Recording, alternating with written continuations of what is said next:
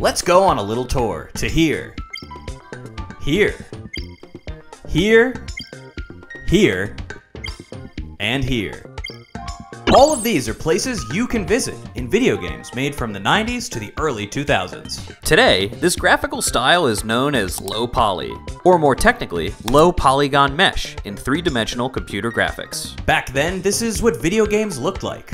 Early attempts at three-dimensional gaming. As they made the jump in between pixel art and the incredibly realistic graphics of today, embracing experimentation and working with limited computing capabilities. Some of my favorite childhood games have what people now refer to as the low poly aesthetic. On consoles like the PlayStation 1 and 2, Sega, Saturn and Dreamcast, and the Nintendo 64 and GameCube. I remember seeing N64 graphics for the first time at a friend's house and thinking, wow, this looks just like real life. I was looking at this. Let's all teleport somewhere chill. As we sit here in the Chow Garden, I want to remind you to like, comment, and subscribe. It helps me keep making cool content like this that you can watch while you eat dinner or before you go to bed. Mash that subscribe button right now, like you're mashing A or X. Go ahead, hit it, press the button, you know you want to. In this video, I'm going to be explaining low poly graphics, exploring how technical limitations created incredible characters, landscapes, and memories. Further analyzing how those experiences evolved into nostalgic appreciation. Essentially, how and why retro graphics make us feel so warm inside. Get ready for a relaxing journey through 90s and early 2000s gaming nostalgia. This is Dansplaining the low poly aesthetic.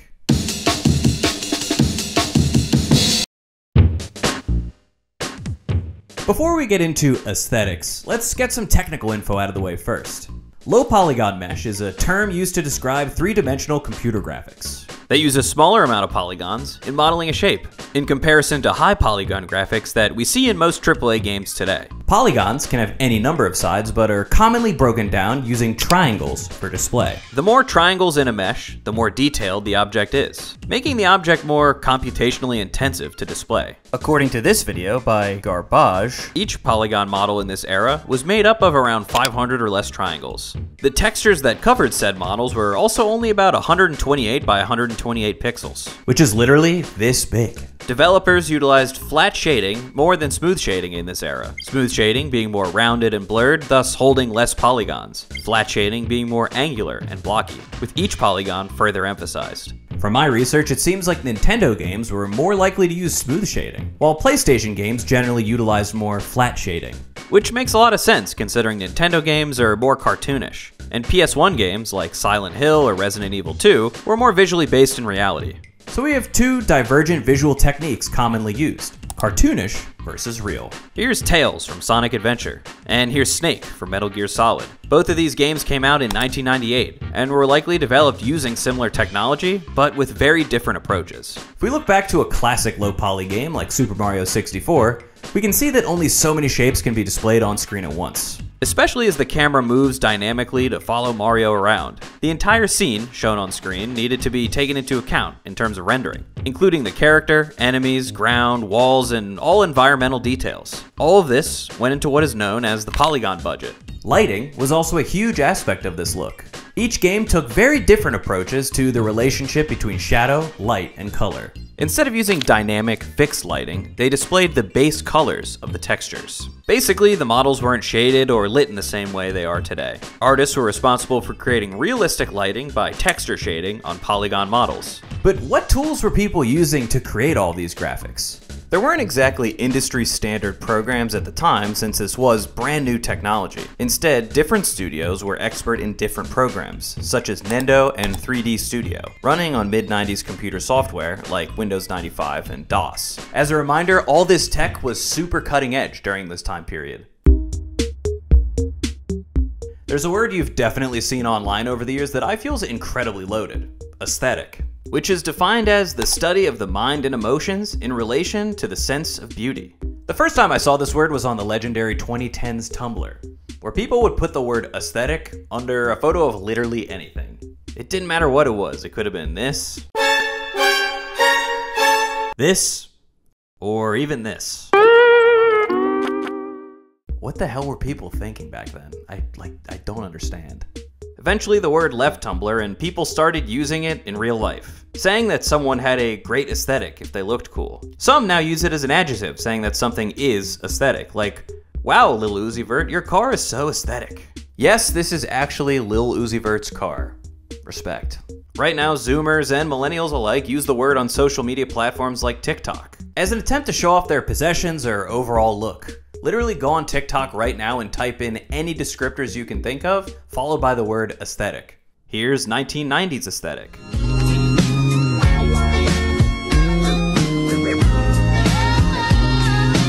Or cybergoth aesthetic.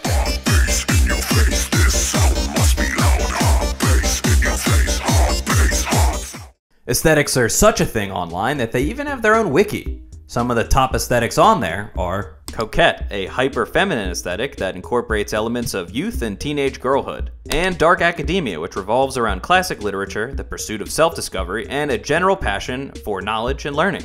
The actual two most searched terms on this wiki are Frutiger Arrow and Y2K. Both are rooted in early 2000s nostalgia, a period we're now about 20 years removed from.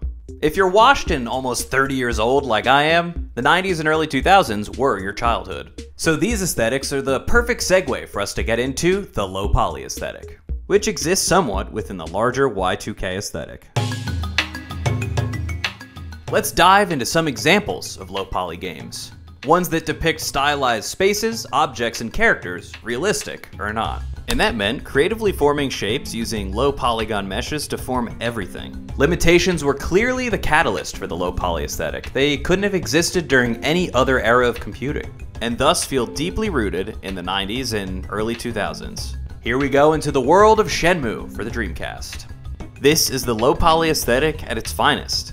Shenmue takes place in the city of Yokosuka, Japan, which is depicted masterfully as a backdrop for this action-oriented game. We see our main character, Ryo Hazuki, traversing the city. While it's not an absolute, perfect, realistic detail, we still get a sense for what makes Yokosuka unique, visually. As Ryo sprints through a side street, we're experiencing the scale of this city, with taller skyscrapers in the background, as well as a dense concentration of homes and shops in the foreground.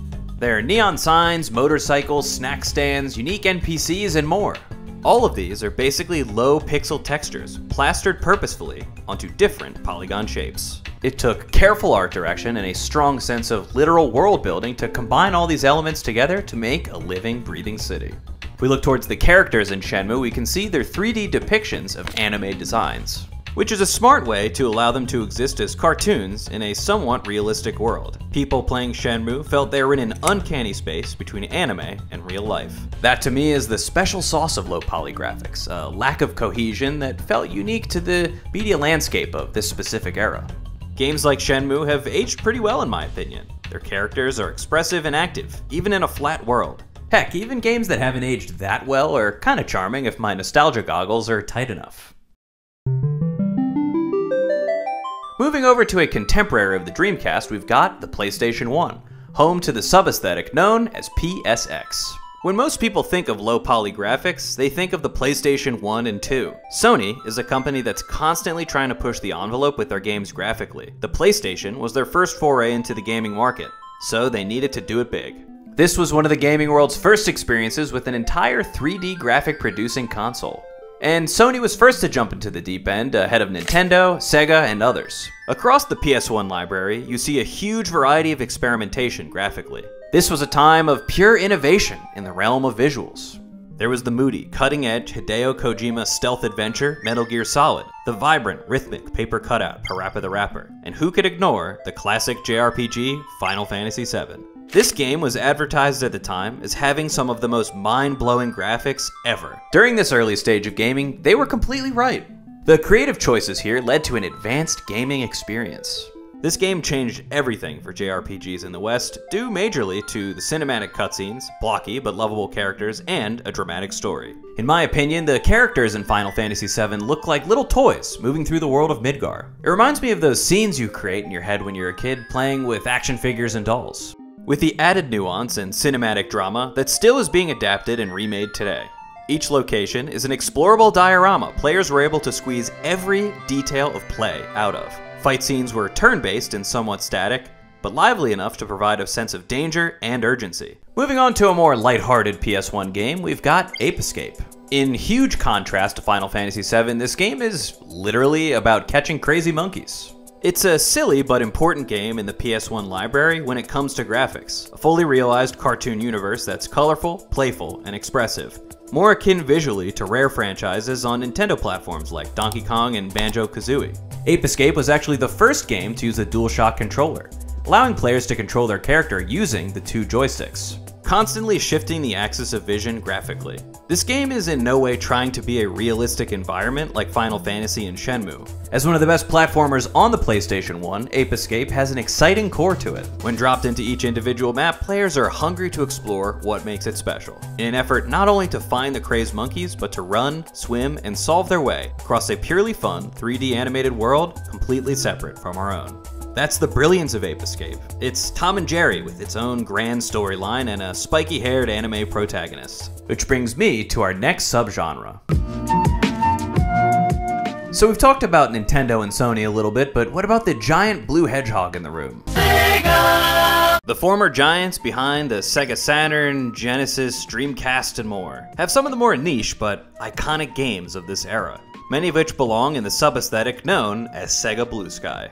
This low-poly sub-aesthetic is literally named for its vibrant, clear blue skies, an idyllic feature of many key Sega titles of this time period. Like Sonic Adventure, Crazy Taxi, Jet Set Radio, and more. These games are capped by a gorgeous saturated blue sky with dancing fluffy white clouds, sometimes taking up almost half the screen during gameplay. Blue skies give players an energy reminiscent of a beautiful blue summer day, where the possibilities of fun are limitless and life is simpler. It provides a portal into an instantly energetic environment, which matches the action of these games well. Sega Blue Skies are far more idyllic than many dystopian PlayStation titles, which featured moodier gray, green, and brown color palettes. For someone who needs a touch of happiness, the Dreamcast is a great place to start. Let's take Crazy Taxi for a ride. Obviously, our blue skies sit atop the screen as we race through the streets. We breeze by familiar branded locations like Pizza Hut, KFC, and Tower Records. Just little ads used as texture to give these areas more lived-in flavor. One of the main goals of this game was to give players the feeling of an arcade game at home. As the title dropped on the Dreamcast just 1 year after the arcade machine, Sega's goal was realism and high frame rate action. As the Dreamcast was incredibly advanced for this era, but that didn't really help with sales. What separated Crazy Taxi from the wide array of racing and action sports games on the Dreamcast was its hyper-euphoric gameplay, music, and undeniable swag, which shows from the character select screen that displays anime-inspired characters, clothing, and cars. We see flat-shaded palm trees, skyscrapers, food stands, and more that we now know are simple polygons with low-res images fitted onto them. Still, the gameplay and visuals definitely stand up today. Which brings me to our next Sega Blue Sky title, the Sonic Adventure series. This was the second attempt at a 3D Sonic title following Sonic 3D Blast on the Sega Saturn. The newer hardware of the Dreamcast provided an opportunity to create the ultimate Sonic game, truly creating a rift between the classic pixel art Sonic and a new era of 3D gaming. This meant updating the old character designs to a newer, edgier, more Western look. Sonic and his friends were all made taller, slimmer, and ready for the new millennium. But it wasn't just the characters that got an update, Sonic's world did as well. The team did a ton of boots-on-the-ground research across the globe to give these environments a more realistic feel. They visited several locations across Central America, including temples, jungles, and ruins. In the past, the design team had to draw artwork by hand and approximate it pixel by pixel, but now the Dreamcast allowed them to use scaled-down photos as textures. Apparently, the blue skies are actual photos the team took while in Mexico. This resulted in one of the best reviewed Sonics of all time. Many hold Sonic Adventure and Sonic Adventure 2 in incredibly high regards, especially within the confines of the Dreamcast. One of the internet's favorite aspects of this game is, of course, the Chow Garden. A virtual pet simulator filled with mini-games, a game within a game within a game. This gives people a break from the non-stop action of Sonic's Adventure, and simply provided players with a cute and fun place to hang out and chill with their little pets. For many, the Chow Garden sub-game was just as memorable as the gameplay of Sonic Adventure 2. I feel like Chows are some of people's favorite low-poly characters. They're round, kawaii, and packed with personality, and fit super nicely into their idyllic little island with gorgeous blue skies as a background. Just look at these little critters. Just look at them. I love them so much. I can remember a time when I thought low poly graphics looked awful. It was around the Xbox 360 or PS3 era, so likely from 2006 to 2012. I was a cynical middle schooler slash early high schooler, completely entranced by my new 360 and its awesome array of games like Fallout 3, BioShock, Skyrim, and of course, Kung Fu Panda. I could not fathom someone stomaching such low-res textures and undetailed character models. But oh, how the sands of time change everything. As life went on, the 90s and early 2000s grew ever more distant. As soon myself and a lot of people online would gain a whole new respect for the low-poly aesthetic.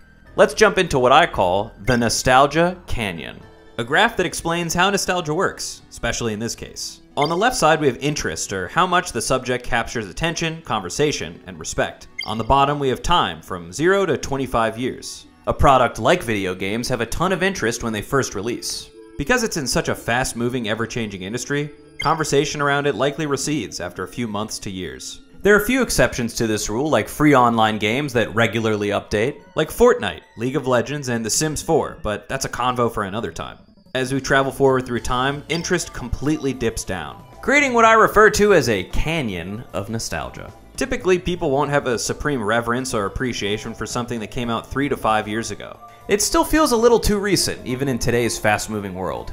But something peculiar happens around 10 to 15 years after something releases. Slowly but surely, interest picks right back up. I can remember getting to college in the early 2010s, and a lot of people had their N64s and GameCubes with them.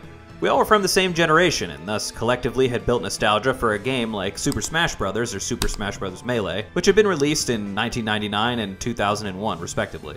If we return to the Nostalgia Canyon, we can apply our learnings to our 90s and early 2000s low-poly games, which have been late growers but are now seen and appreciated by a new audience, mainly due to Gen Z discovering these games for the first time. Many of them weren't even born during the PS1, Dreamcast, and N64 era, so they've been able to access videos, discussion, and emulations of these games, creating common ground between generations.